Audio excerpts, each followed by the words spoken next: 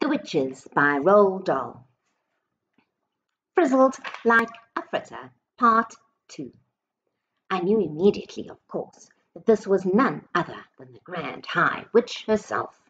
I knew also why she had worn a mask. She could never have moved around in public, let alone book in at a hotel, with her real face. Everyone who saw her would have run away with screaming sounds. "The doors!" shouted the Grand High Witch in a voice that filled the room and bounced around the walls. "Are they chained and bolted?" "The doors are chained and bolted, your grandness," answered a voice in the audience. The brilliant snake's eyes, that were so deep set in that dreadful, rotting, worm-eaten face, glared unblinking at the witches who sat facing her. "You may remove your gloves," she shouted.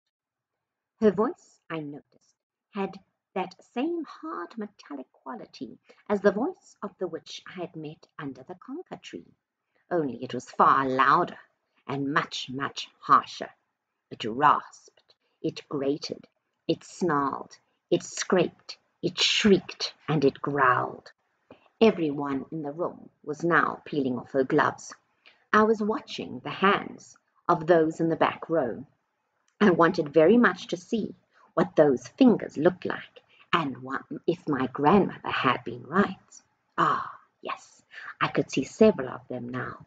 I could see the brown claws curving over the tips of the fingers. Have a look.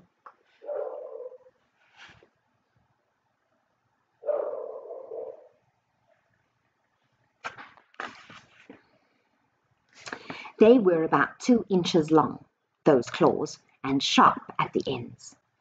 "You may remove your shoes," barked the Grand High Witch. I heard a sigh of relief going up from all the witches in the room as they kicked off their narrow, high-heeled shoes, and then I got a glimpse under the chairs of several of stockinged feet, square and completely toeless. Revolting they were, as though the toes had been sliced away from the feet with a carving knife. Have a look. "You may remove your wigs," snarled the Grand High Witch.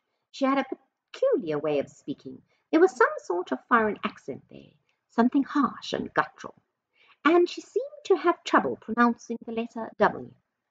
As well as that, she did something funny with the letter R. She would roll it around and round her mouth like a piece of pork, crackling before spitting it out. "Remove your wigs, and get some fresh air into your spotty scalps," she shouted, and another sigh of relief arose from the audience as all the hands went up to the heads, and all the wigs, with the hats still on them, were lifted away.